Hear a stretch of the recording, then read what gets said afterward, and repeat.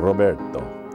I was lucky enough many years ago in 1960 to be able to work in Italian films for 15 years or so as an actor, and later as a writer and assistant director, and sometimes a director. And it began with a fluke almost of an agent from Italy, a woman agent who was assistant agent to an agency there, visiting in Hollywood, went to the Italian and foreign department head of Paramount, and somehow he mentioned that, oh, we have a young Peter Baldwin, he used to like to travel a lot. Well, it was the Navy, that's why I traveled a lot. They told me to travel, and after a couple of false starts, she's got an offer for a job from an Italian company with a war film being directed by Roberto Rossellini, the famous Roberto Rossellini, one of the founders of the neo-realistic movement in Italy, which meant no money. I remember De Sica telling me that, who I met and worked with later, that to get the camera started, oftentimes now the famous, one of the two most famous Italian directors of photography, Giuseppe Rotuno, his job was to kick the camera to get it going. Roberto's first film, he wanted a dolly shot, but they didn't have money to put the rails down, which they used those days. Not even the Movioli dolly, which has wheels like rubber wheels. They had rails, and these things they would fix on the rails, even curved rails. But Roberto didn't have money for that, so he sat in a baby carriage and was pushed and held the camera in his hand. And so the neo-realism was really, and oftentimes non-actors. Federico Fellini used to cast his films by photographs. He got photographs of different actors, and he would put them on the wall and study them, and I think that guy would fit in with this part and that part. In Italy, they take recordings, direct recordings of the dialogue as it's being spoken, but they just use that as a click track to know where they are in the scene. And the acting comes in later when they dub the voices in, because everything would be dubbed no matter what language we speak as actors, it comes out in Italian on the screen. Anyway. In January of 1960, I got this job for 3 million lira, which was $5,000, but it was plenty, and they, would pay for my trip over and occasionally a meal. In January we started, and I walked in and met Roberto Rossellini in the offices at Cinecittà, and he said, "We're welcome, and I want you to read the script and then come back tomorrow and tell me about, what you think of the script." The script was enormous, that thick, because they have a different style. They don't write the description and then a little space and then the dialogue indented and then another. They have all the dialogue on one side, all sound on one side, all the visual description on another, and they never overlap. They may overlap in fact, but they print it that way, so the script was enormous. And so I came back the next day and I said, interesting, it was about 3 soldiers, an American, an Englishman, and a Scotsman. Only he had met an actor in Venice, Sergei Vanderchuk, who was a Russian director-actor, and he said, we've already got an Englishman, we don't need him, so they bumped him, and not at the person, but at the character, and inserted a Russian. So we had a Russian, an Englishman, and an American flyer. That was me. And we were being helped by different strata of Italian society, the black marketeers, the partisans, the noble people, the clergy, and as we were being secreted around in Rome. The title of the film was Era notte a Roma, which is It Was Night in Rome. Translated it never came to America, but translated for the festivals as Night over Rome. It was about the last days before the arrival of the American troops into Rome.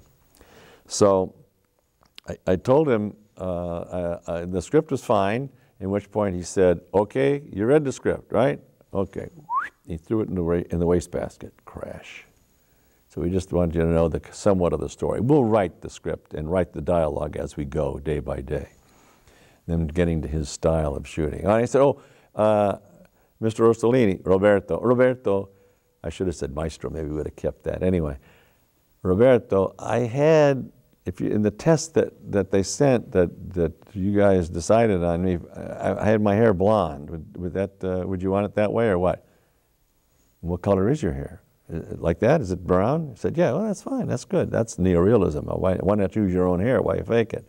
So on January 12th, we started. I had been wounded in this story, so I was kind of being helped, and Sergei and Leo Genn was the Englishman, who was a well-known actor who was nominated, if not received an Oscar for Snake Pit. Remember that movie, The Snake Pit, with Olivia de Havilland? Anyway, I was being helped, and we were going out of a cave and being given to the black marketeers from the partisans, and it was all action, very little dialogue. I don't think there was any dialogue, as a matter of fact.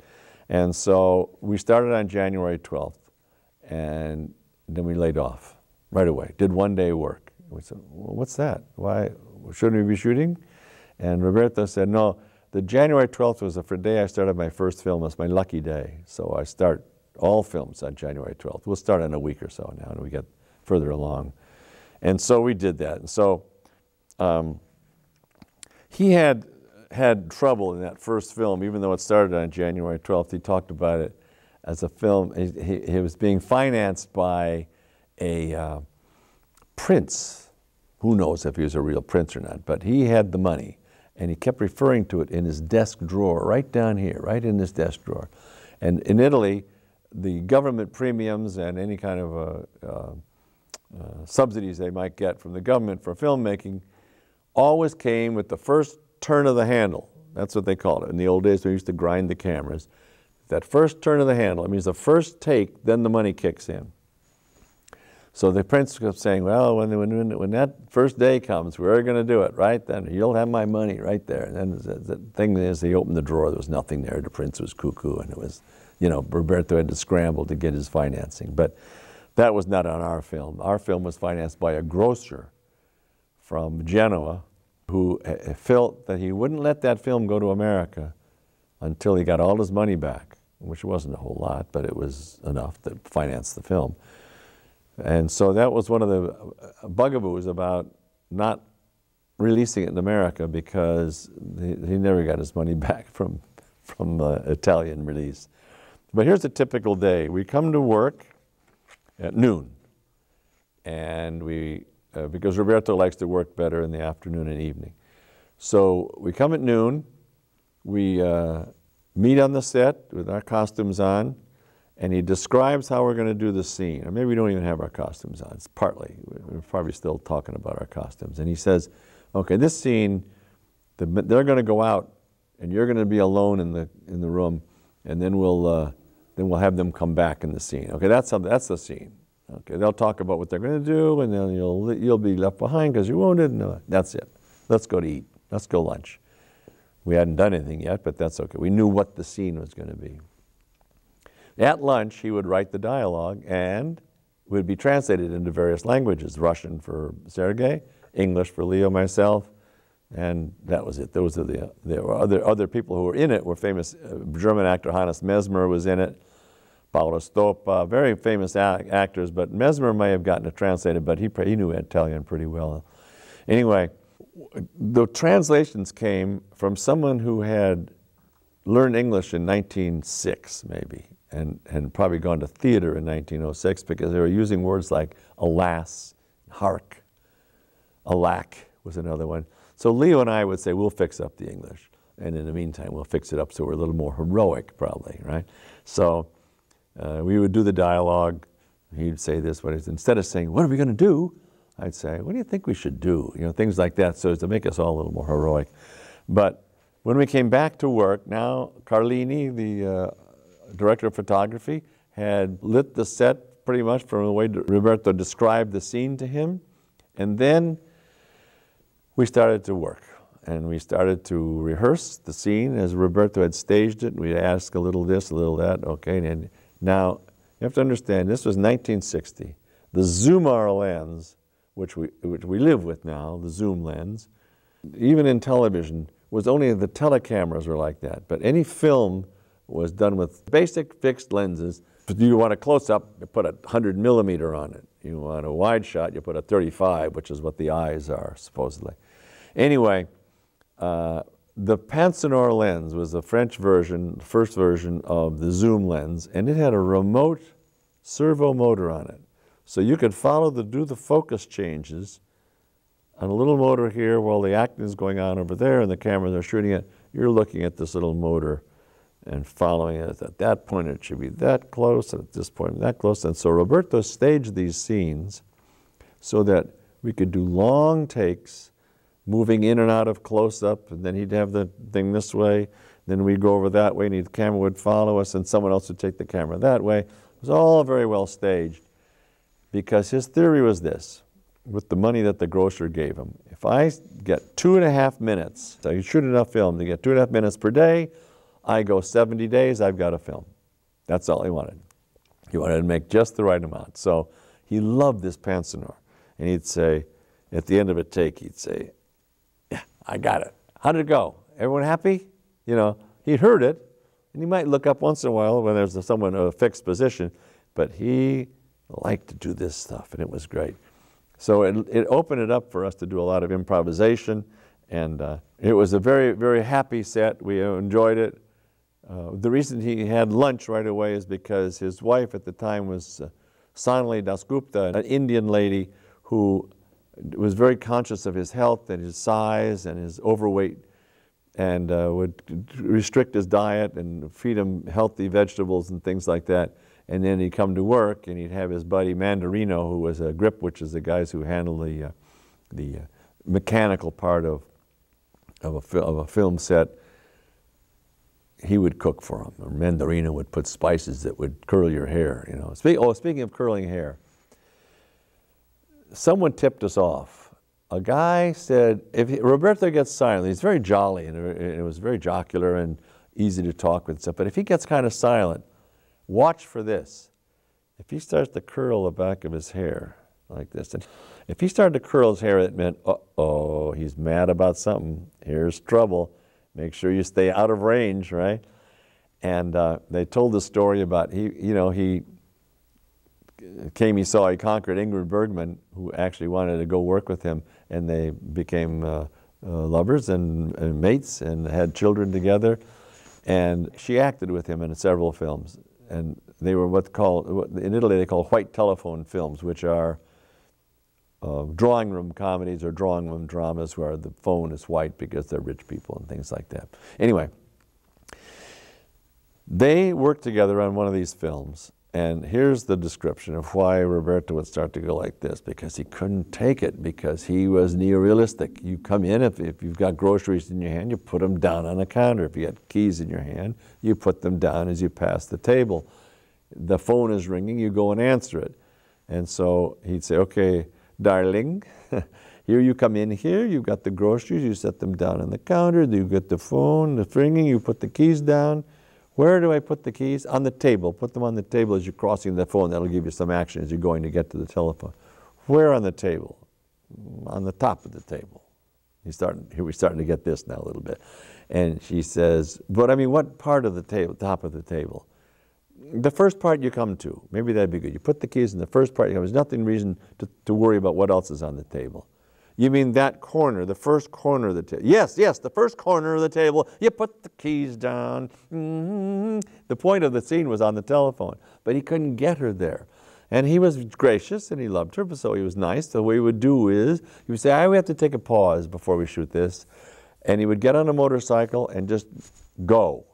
Maybe for 15 minutes, maybe for less, maybe for more. But he would just drive and get it out of his system and come back, my darling. Then you come in, you put the keys on the corner of the table, the near corner of the table, and the groceries. Which grocery goes which, bag goes which. Both go together wherever you want them. No, I'll tell you what, put that one there and this one here. Then you go to the telephone. And he was very gracious in the thing. But they didn't work well together. So when we saw him going like this, for some reason, we hoped it was someone else he was mad at. But anyway, in the scene that I described where they went out and left me alone in the room, there was an attic, and there was stuff in the attic like cans and not practical things, headboards of beds and that stuff, but like a regular attic. And there was a cello there. And I did a little teeny research and found out that the movie Sergeant York with Gary Cooper was shot for which I think he may have got the Academy Award, was shot early in either 40 or early 40s. It was about World War I. And Sergeant York was an American hero, a conscientious objector who they refused to let be a conscientious objector, and came out and became a great hero. He was a marksman from Kentucky or Tennessee. He licked the bead on the end of the rifle, squirrel rifle or something, you know, and he would make a sound like gobble, gobble, gobble, gobble, gobble, and the turkey would put his head up and pew, and at 200 yards or something, he put his eye out. And it was a very famous and wonderful movie. So I realized I had to do something in this room. So I said to Roberto, I said, I have an impulse in the last time rehearsal to kind of do something. He said, well, do it, do it.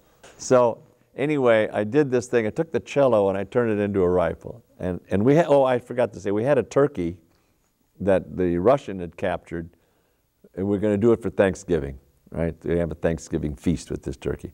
So I pretended with the rifle. So that was my ad lib stuff.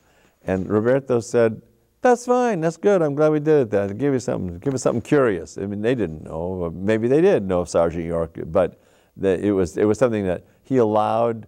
It was a great freedom, and yet, for instance, there was a scene where we're all leaving and going to go to somewhere else, and the Russian got shot at this point, out in the street. There's a Russian custom that if you're leaving to transfer to another part of the world, another country, you're going to leave your homestead and go to somewhere else. Before you go, you sit down, you get everyone to sit down. And they just sit and look at each other for a second. They don't, even if they're rushing to the door, they hold it for a second, everyone sits down. And it was very moving to deal with him. In my mind, I knew what's going to happen in the street outside. He's going to get shot. And the other guy and I escaped. But it was fun, though, to have that ability to improvise, and not so much improvise with each other in interaction, but just what your character might do. So anyway, he had his ways. If he's sitting next to you and he starts to talk to you and ask you questions about you and yourself, and it's like the sun is beaming on you, and then someone calls him to the other side of the room and he goes, what? Well, I'll be right there. And it's like a wall comes down. Not that he's mean to you, but it's like he's forgotten you. He's on to the next subject. He's a wonderful guy. Everyone loved him. He kept his families together. All the children that he had, he seemed to gather together. And at the end, after that film, and I've been doing some other films, and one of them was with his stepdaughter, Pia Lindström, who was Ingrid's eldest child, with the Swedish doctor. They pick you up and take you in cars in Italy. You don't drive to the set yourself. And so we would drop her off, and there would be Roberto at the door welcoming the last of his children with all the rest of them around his legs. You know, the little Indian girl who was so gorgeous you couldn't stand it. She was about 4 or 5 years old, and then his sons. And he just had this great family feeling. He was wonderful. And I certainly had a great, great, great entry into Italian films, acting in films, with Roberto Rossellini.